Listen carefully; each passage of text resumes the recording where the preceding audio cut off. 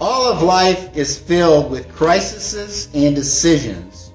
There are right decisions, wrong decisions, high roads, low roads, and almost every day there will be a fork in the road. Where you are today is due to the turn in the road you took yesterday.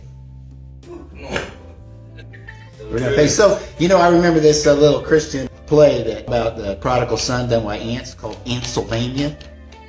And they said, you win or lose by what you choose. God elevated Daniel to a leader in this country that he wasn't even from. He was a captive, taken captive as a teenager, and he ended up being one of the top leaders of two of the biggest empires in the world. That's kind of remarkable in itself, because even nowadays, when people have like despot leaders, people who are like total rulers, leaders, when there's a government change, they get rid of the old people. They don't want people from the old government coming in and trying to, undermine them, having alliances with other people from the other government. Like Daniel influenced 5 different kings. Remember when they kidnapped Daniel, or they abducted him from his country and they took him, they were going to train him in the ways of the Chaldeans, and they're going to teach him the new language, which was Aramaic. They gave him a new name. They're trying to change his identity. The world tries to press its identity onto us, and we have to know who we are. Daniel knew who he was, and even though he was given a new identity, it's interesting because when you look over into chapter 5, Nebuchadnezzar's grandson is throwing the feast, the handwriting on the wall. He doesn't know what it is. His grandma, which was Nebuchadnezzar's wife, she says in verse 11, there's a man in your kingdom in whom is the spirit of the holy God. And in the days of your father, which is your grandfather, light and understanding and wisdom, like the wisdom of gods, were found in him. And King Nebuchadnezzar, your father, the king, made him chief of the magicians, astrologers, Chaldeans, soothsayers, inasmuch as an excellent spirit, knowledge, understanding, interpreting dreams, solving riddles, and explaining enigmas were found in this Daniel. He was able to retain his identity as Daniel. God is his judge. And then she said, in whom the king named Belteshazzar. Now let Daniel be called, and he will give the interpretation. That is a characteristic of why Daniel excelled and achieved in this empire, because he knew who he was. He never wavered from his call on his life, that God was his judge. He was going to stand before God, and he was accountable to God.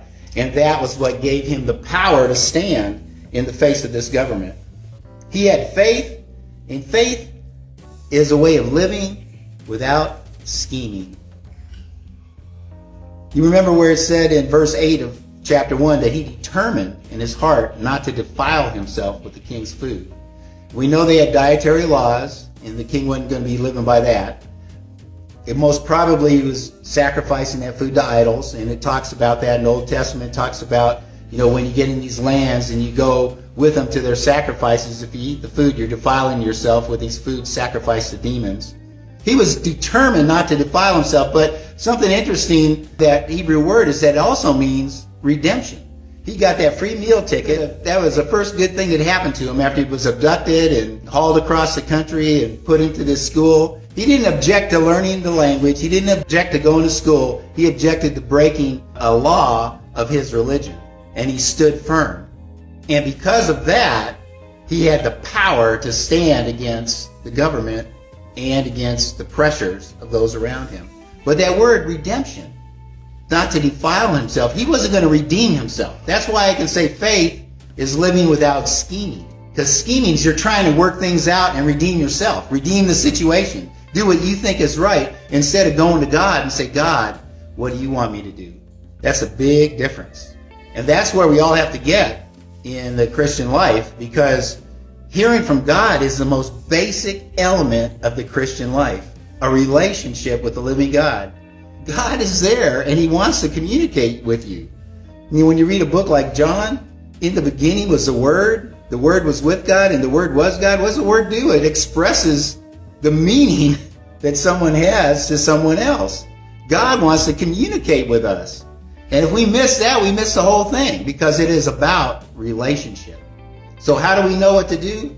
We go to his Word, we go into prayer, and God will show us what to do. And today's an excellent example of how this works. We're talking about the dietary laws and how he stood for them. He said he wouldn't defile himself. Can you think of anything in your life that could be defiling you? In Song of Solomon, it says, the little foxes spoil the vineyard. It's the little things that creep in that eventually bring us down. A little breaking our words, a little staying on a website too long, looking at something we're not supposed to.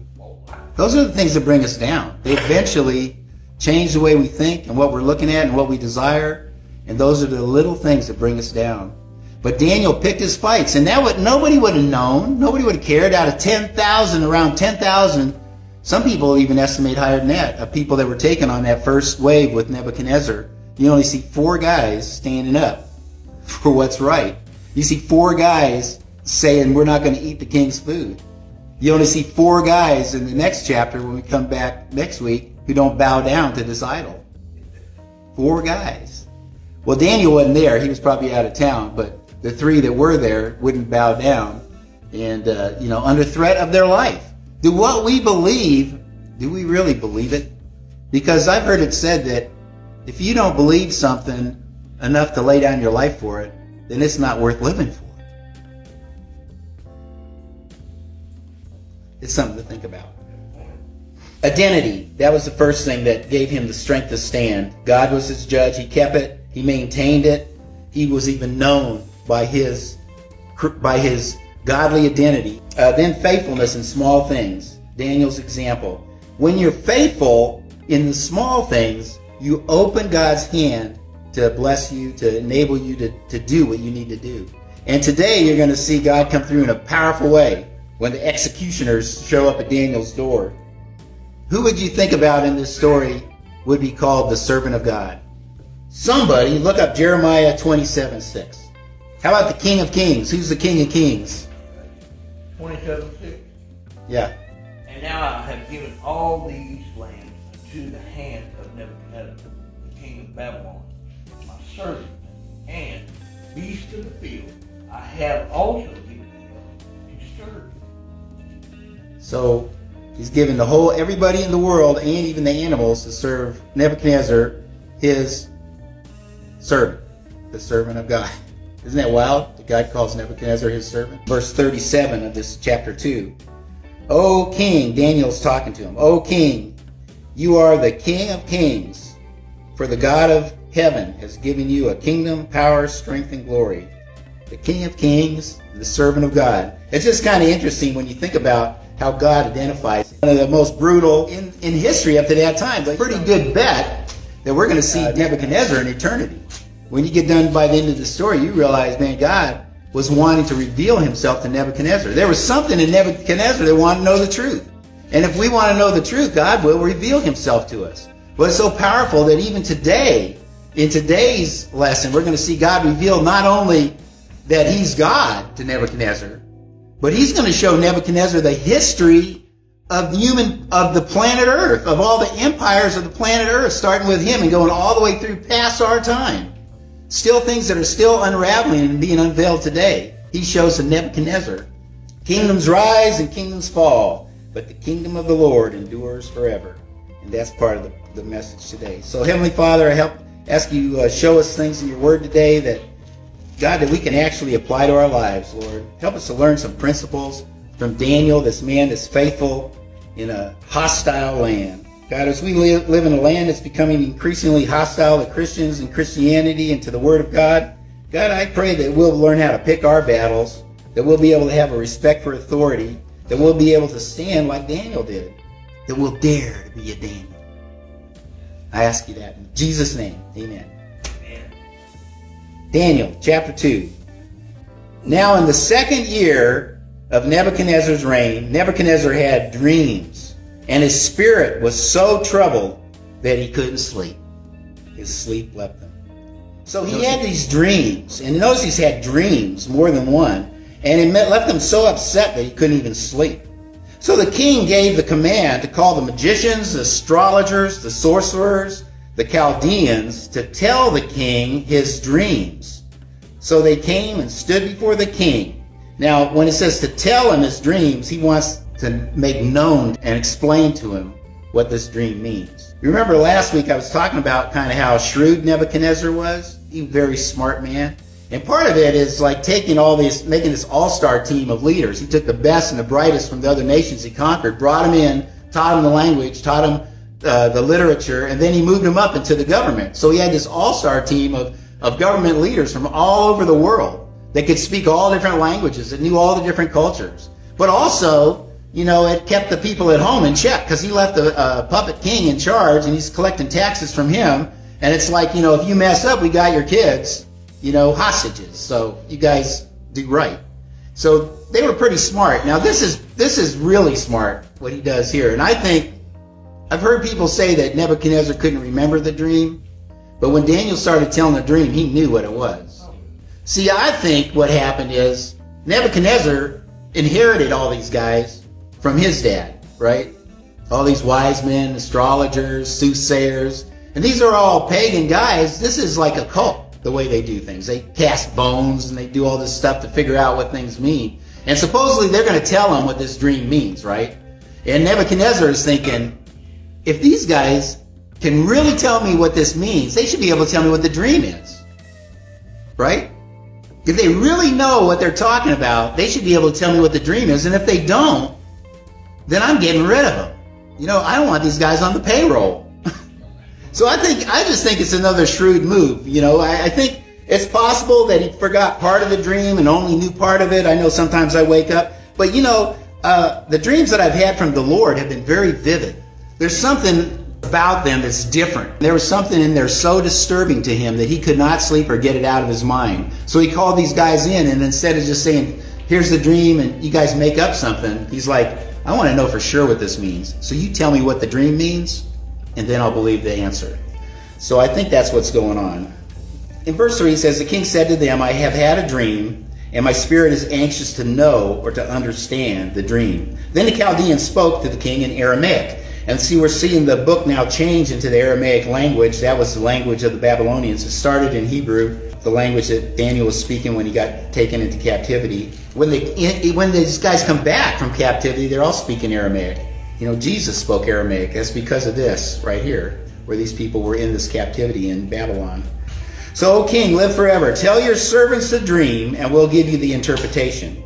And the king answered and said to the Chaldeans, my decision or my command is firm. If you do not make known the dream to me and its interpretation, you shall be cut in pieces, and your houses shall be made into a heap of ashes. And this is something they actually used to do. You know, this guy's kind of ruthless. But he's like, listen, if you guys are pulling my leg, you're toast. Man, you're kibble and bits. You know, this is it. You know, you tell me what the dream is. He goes, however, if you tell the dream and its interpretation, you shall receive from me gifts, rewards, great honor. Therefore, tell me the dream and its interpretation. And they answered again and said, let the king tell his servants the dream, and we'll give you the interpretation. I imagine they're getting pretty nervous right now. And the king answered and said, I know for certain that you would gain time, you know, until something changes to see, but my decision is firm. If you do not make known the dream to me, there's only one decree for you. For you have agreed to speak lying and corrupt words before me until the time is changed, or until the situation changes, or I get over this urgency. Therefore, tell me the dream, and I'll know that you can give its interpretation. Then the Chaldeans answered the king and said, there's not a man on earth who can tell the king's matter. Therefore, no king, lord, or ruler ever asked such a thing of any magician, astrologer, or Chaldean. That may be true, but if you look over in verse 22, you see that there's a God. He reveals deep secrets. He knows what's in the darkness. In verse 23, in the middle of it, he says, and he made known to Daniel what the dream was. And in verse 28, he says, but there is a God in heaven who reveals secrets and will make known to Nebuchadnezzar. So it's true, he's setting the stage for Daniel to really show out here, because if Daniel comes up with the interpretation, they already said no man can do it. There's no man on the earth who can tell the king's matter. It's a difficult thing that the king requests, and there is no other who can tell it to the king except the gods. So he's setting the stage for Daniel to really show who's really God. There's one God, a King of Kings, above Nebuchadnezzar, and the gods whose dwelling is not with flesh. For this reason the king was angry and very furious, and gave the command to destroy all the wise men of Babylon. So the decree went out, and they began killing the wise men, and they sought Daniel and his companions to kill them.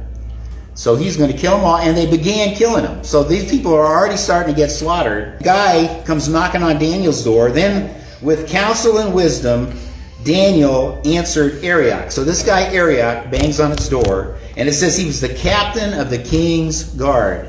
It comes from a word, it's really interesting. The tabach, Hebrew word, also can mean like a cook. It's a cook that would like kill the animals and then cook them. A slaughterer. A slaughterer. This was the head of the assassins that came to Daniel's door.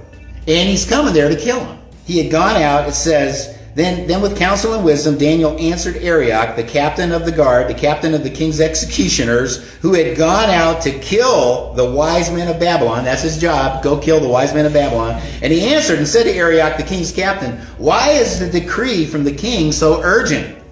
Why is it so harsh? Then Arioch made the decision known to Daniel. He explained it to him. See, this is another place where Daniel has favor with these people, have got to know Daniel. They like Daniel. Daniel's had respect for authority up to this point. You saw how he came to the head of the eunuchs and he asked, to have permission to eat different food. He was a respectful man. He was a good man. The people liked him. And this head of the assassins listened to him. And he said, why is it so urgent? And so he explained it to him. He didn't have to explain it to him. He was there to kill him. All he had to do was kill him and his job would have been done, right? So he explains to him what's happening. What would you have done? What would you do in that situation? Here comes the guy. He's at your door. He's ready to kill you because they didn't even know why they were being killed, right? The guy just shows up and said, listen, the king ordered all the wise men to be killed. So he asked him, why is it so urgent? Why is it so harsh? And he explains it to him. But Daniel has something else that he wants to do here. So Daniel went in and asked the king to give him time. See, it's interesting when you look back in chapter 2, 19, it says, then the king interviewed them, and among them all, none was found like Daniel, Hananiah, Mishael, and Azariah. Therefore they served before the king. And that word before means in near proximity. They were close to the king. They had access to the king. So Daniel makes a beeline to the king, and he asks him that he might have some time. Daniel went in and asked the king to give him time that he might tell the king the interpretation. Then Daniel went into his house so that he could pray. And he got these other guys to come in and pray with him. He's depending on God to give him the answer. Daniel went into his house and made the decision known to Hananiah, Mishael, and Azariah's companions that they might seek mercies from the God of heaven concerning the secret, so Daniel and his companions might not perish with the rest of the wise men of Babylon. And then the secret was revealed to Daniel in a night vision. So during the night, God showed him. So Daniel blessed the God of heaven. This is a good principle right here. You don't see him jumping up and running into the king's palace. He starts worshiping God. He knows what happened. God just intervened, and he takes time to worship. He's not like, I'm saved, I'm going, I'm running. Let me tell you the answer. He stops right there and he starts worshiping the God of heaven. And Daniel answered God, blessed be the name of God forever and ever, for wisdom and might are his. And he changes the times and the seasons. He removes kings and raises up kings. He gives wisdom to the wise and knowledge to those who have understanding. He reveals deep and secret things. He knows what is in the darkness, and light dwells with him. I thank you and praise you, O God of my fathers. You have given me wisdom and might, and now have made known to me what we ask of you, for you have made known to us the king's demand. Therefore Daniel went to Arioch, whom the king had appointed to destroy the wise men of Babylon. And he went and said thus to him, do not destroy the wise men of Babylon. And this is interesting too, that he didn't say, bring me into the king, I got the answer. He said, stop killing everybody first. He interceded for those guys first. This is an example of agape love. It's not a squishy, ooey gooey love. It's something that does the best for others and lays itself down. We're seeing such a great example in Daniel all the way through. He got the answer. First of all, he didn't panic. He went and asked for time so he could pray. He was trusting God. And second of all, God showed him the answer. Then he didn't just hop up to save himself. He thanked God, took time to worship. Then the very next step he did was make sure these other guys saved the rest of the guys' lives. These are just pagan cultists, and still he intervened for their lives to save their lives.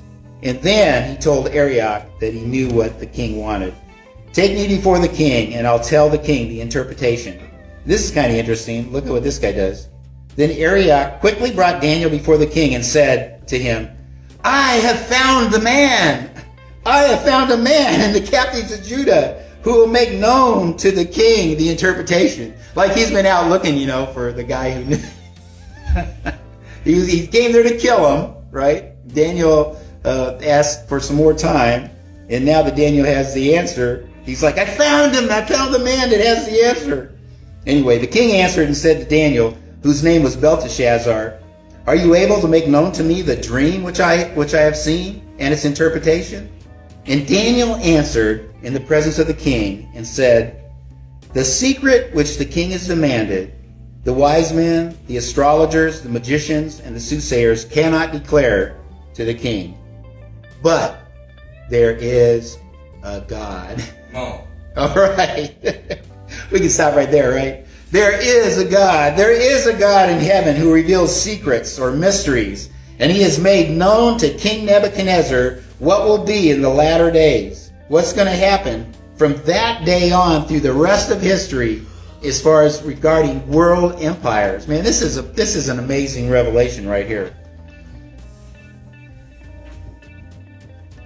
What will be in the latter days? Your dream and the visions of your head upon your bed were these. As for you, O king, thoughts came to your mind while you were on your bed about what would come to pass after this. And he who reveals secrets has made known to you what will be. But as for me, this secret or this mystery has not been revealed to me because I have more wisdom than anyone living. But for our sakes, God's shown them that to save their lives, who make it known, the interpretation to the king, and that you may know the thoughts of your heart. So God is revealing this not only to save Daniel and his friend's life, but he wants to show something to Nebuchadnezzar. Then this is part of the whole book, that God is reaching out to this pagan king, and he wants to reveal himself to this king. I think that's a tremendous thing, because this king was known as violent, cruel, oppressive, but he's also known as God's servant. God raised him up to bring judgment upon Israel, but God wants him to know who he is. There's something in Nebuchadnezzar's heart that wants to know the truth, and God's going to show him. You, O king, were watching. This is the dream now. And behold, a great image. This great image, whose splendor was excellent, stood before you, and its form was awesome. The image's head was of fine gold. Its chest and arms were silver, its belly and thighs of bronze, its legs of iron, and its feet partly of iron and partly of clay. This would be kind of a baked clay. You watched while a stone was cut out without hands, which struck the image at its feet of the iron and clay and broke them into pieces. Then the iron, the clay, the bronze, the silver, and the gold were crushed together and became like chaff from the summer threshing floor, and the wind carried them away so that no trace of them was found. And the stone that struck the image became a great mountain and filled the whole earth. Now he didn't just look at Nebuchadnezzar and say, does that sound right? He was confident that he heard from the Lord. Look what he said. This is the dream. Now we'll tell you the interpretation of it before the king. When it says that this rock came down and hit the feet of this statue, the whole thing's crushed and turned into like chaff. You know, chaff is when you get wheat or something and you break off the hull and it's just that thin skin on the outside and you throw it up in the air and the wind blows it away. That whole statue became like chaff and the whole thing blew away. This stone was the important thing. And so Nebuchadnezzar was looking at this statue, and I imagine when he saw it, He's probably thinking, man, that's awesome, you know, and he's thinking about has something to do with his kingdom and his might and something like that. And suddenly it's smashed by this stone that becomes this huge mountain and takes over the whole earth. And he's like, man, what is this? What happened? This is the interpretation. You, O king, are the King of kings. For the God of heaven has given you a kingdom, power, strength, and glory. And wherever the children of men dwell, or the beasts of the field, and the birds of the heaven, he has given them into your hand, and has made you ruler over them all. You are this head of gold. So imagine Nebuchadnezzar's feeling pretty good right now. He's a big head of gold. But after you shall arise another kingdom, inferior to yours. So Nebuchadnezzar is probably thinking, uh-oh. See how this would affect his brain? He's the head of gold, the King of kings, but there's another kingdom coming. In chapter 5, verse 28, it tells us Medo-Persian kingdom. The third empire is going to be Greece. I like it when you're making notes. The third empire is Greece, the one of bronze, and that's in chapter 8. It tells you them. And the fourth kingdom shall be as strong as iron. Remember, that's the legs of iron. As much as iron breaks in pieces and shatters everything, like iron that crushes, that kingdom will break in pieces and crush all the others. That's the Roman Empire. Whereas you saw the feet and toes, partly of potter's clay and partly of iron, the kingdom shall be divided. Yet the strength of the iron shall be in it, just as you saw the iron mixed with the ceramic clay. And as the toes of the feet were partly of iron and partly of clay, so the kingdom shall be partly strong and partly fragile or brittle. As you saw the iron. So, you know, if this is showing all the empires of the earth, you know what this could very well be pointing out? That the last empire of the earth is going to be this mixture. A stone that's cut out without human hands. And all the way through the Bible, Jesus is... This last empire where it's talking about the clay and the iron, this mixture, there's something really powerful about this because, see, I believe we're living in that empire. And what happened is we got a mixture. And even in the church, you have people that live half by the Bible and half by what the world says. You know, when we talk about Dagon, the god of the Philistines, half man and half fish. You know, when he was around, when, you know, we know people in the church, when they're around the other people, they act like the men. When they're around the church people, they act like the fish. You know, it's half man, half fish, this mixture. You know, God is looking for a Daniel who's willing to take a stand for what God says when the nation or the government or people come in opposition to God's purposes and his direct commands to us. He's looking for people that'll stand for what he stands for. Even in the small things. This is what's so important about Daniel because nobody would have known if he would have just ate the king's food. 10,000 other people are there and they all wishing they could eat the king's food, and the few that could are really happy they can. He's taking a stand on something that nobody else would blame him for doing. But because of that, because he's standing for what God said and doing what's right just for God, God empowers him to rise up in that empire. Gives him wisdom and ability to interpret dreams, which is right here what he's doing. It's going to propel him to the head of all these guys. He's going to be one of the leaders in this empire now after this. But think about this mixture. It's in the church. People will quote Scripture, read Scripture, and then they'll act like the world. There's a mixture. It talks about it being brittle or fragile. That takes away the strength. The power of God is manifested when we are willing to do what God says and go wholeheartedly for it. That's when the power of God, when we do what's right when no one else is looking. When we do the things that we know, like if we're in a community and we have spiritual mentors and we have things like that and they're giving us direction and we do that, regardless of whether it seems right to us or not, what God does is honors that and starts moving us up. You know, I was just thinking about David and Saul. David was an anointed king, yet Saul was still king. Saul was rejected because what? He was a mixture. He did what God told him to do, but then when it came right down to it, he yielded what the people wanted him to do.